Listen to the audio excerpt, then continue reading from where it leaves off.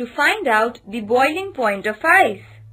Things required: a boiling tube, a laboratory thermometer, a stand, some water, and a Bunsen burner. Procedure: take a boiling tube and fix it in a stand as shown in the animation. Pour some water into the boiling tube. Suspend the thermometer in the boiling tube. Heat the boiling tube with the help of a burner as shown in the animation.